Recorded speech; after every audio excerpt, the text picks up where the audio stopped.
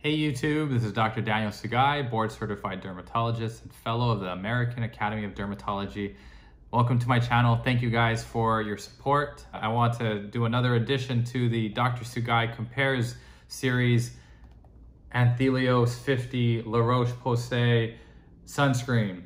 The two sunscreen that I'm comparing is the tinted version versus the non-tinted version of the Anthelios 50 formulation.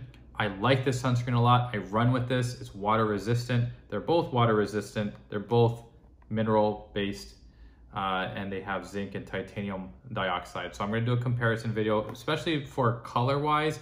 I want to see how the tinted sunscreen looks compared to the non-tinted for someone with skin type 3 like myself, meaning that I can burn, but not as readily as skin type 1 and 2, which are more of a fair skin type. I'm a little darker complected, and I also can tan. And if you look at my old Hawaii pictures, I can tan pretty well, and to the point where I was skin type 4 when I lived in Hawaii. Let's test these bad boys out. I'm gonna do half of my face with one, half of the other. You can kind of guess which one's which. I'll even squirt some out on the back of my hand and show you how they look coming out of the bottle. All right. Okay, so comparing the two in terms of ingredients, we have the non-tinted, which I did a review on earlier, and the tinted version. Interestingly, the non-tinted has both zinc and titanium dioxide, both great mineral ingredients, the classic OG ingredients, and the tinted only has titanium dioxide. The tinted, which is the same for a lot of tinted sunscreens, is that it has iron oxide. Iron oxide is an additional ingredient, which is nice. It has additional benefits over not having it, like in this non-tinted sunscreen. It will block visible light, and especially what we talk about a lot nowadays is that blue light in the laboratory settings have shown to possibly cause photoaging or hyperpigmentation.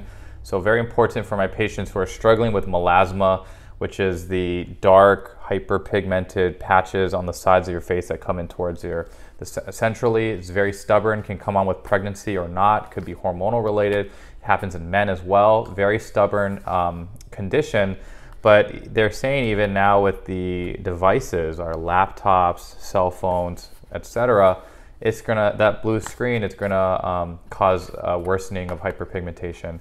And so to protect against that, iron oxide in a tinted sunscreen is a nice additional benefit.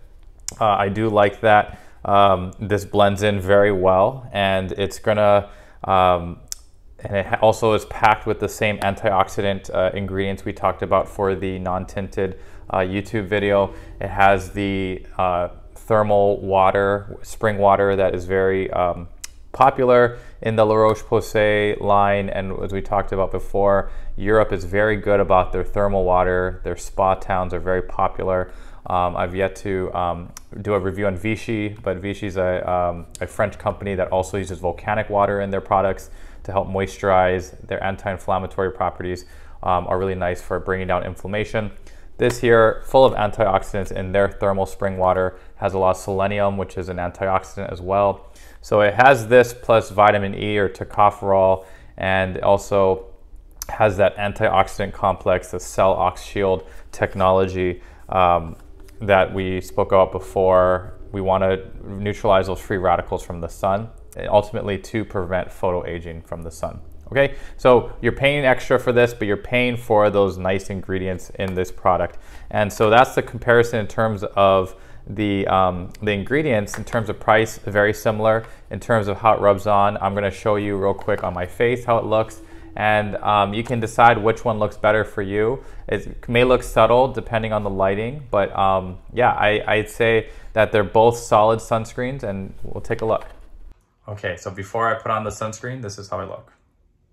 I'm going to put half of this side being the tinted, this side being non-tinted. Okay, rubbing in the tinted.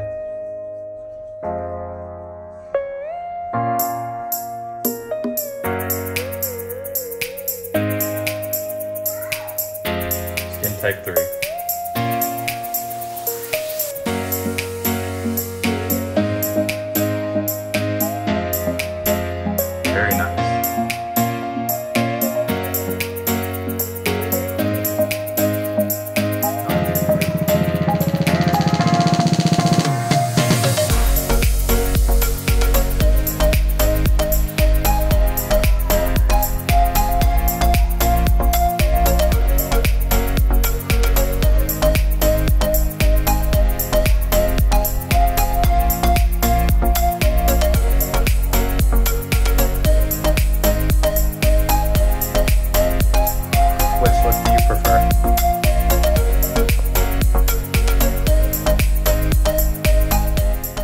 you saw how it looked on my face. I'm going to show you how it looks on my hand in real time here.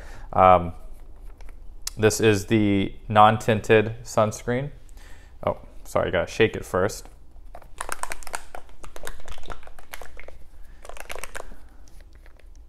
Comes out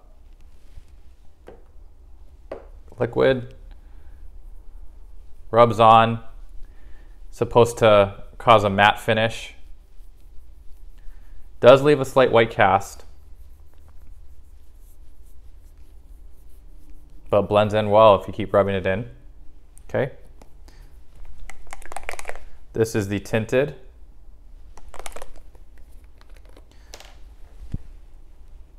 Also comes out as a liquid.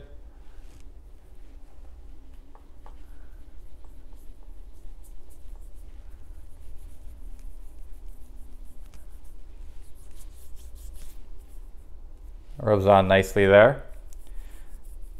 I have found with this, if you have dry skin, like say you had a chemical peel or you're on acne medications and you're having a peel on your face, you're starting to peel, a light exfoliation, putting on the tinted sunscreen, it can pill and collect and clump up with your dry skin, and it can look very obvious you're wearing a tinted sunscreen. So if you're a man and you're very conscious about, you feel self-conscious about having a tinted sunscreen, this you have to consider that it might clump if you're very dry. I have had that happen to myself.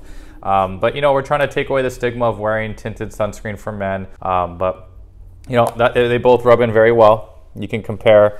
When I wore my mask, my face mask, after doing half of my face, one tinted, the other one tinted, I took off the mask, the half of the mask, inside the interior of the mask was tinted, was with tinted sunscreen. So just let you know that after letting it sit, you're wearing a face mask, this tinted sunscreen will leave some leftover residue that you can visibly see in your face mask. For your face mask, just clean them regularly so you're not reintroducing bacteria onto your face, causing mask acne. And thank you so much for supporting that mask acne video. Over 13,000 views, so appreciate it, guys. That's awesome.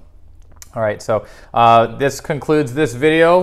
Dr. Sugai Compares Tinted versus Non-Tinted Anthelios 50, one of my favorite sunscreens out there for men and women, and I give it both a thumbs up. Thank you for the antioxidants. Thank you for being mineral-based. Thank you for rubbing in well. Even if it's the non-tinted version leaves a slight white cast, better than if you look at my other video on CeraVe, it definitely will beat that. So it is a little extra, a little higher price point, but you're paying for the ingredients, you're paying for the texture of and how well it blends into your skin and causes that mattifying, that matte finish. Okay, guys? So be safe, be well this summer. Summer's coming to an end. I'm super sad about that, but let's take advantage of it. And yeah, maybe I'll do a conclusion. Maybe I'll do a video just on my favorite sunscreens of 2020, because I'm doing a lot of reviews on different sunscreens. So stay tuned for that. All right. So please like the video. Please share with your friends. Please leave a comment on what your thoughts are for these sunscreens. What's your favorite sunscreen? Out of the two, if you, from my viewers so far, everyone likes the tinted more, which I can totally see why. And then also please subscribe to the channel. All right. Take care. Thanks for the support. Peace.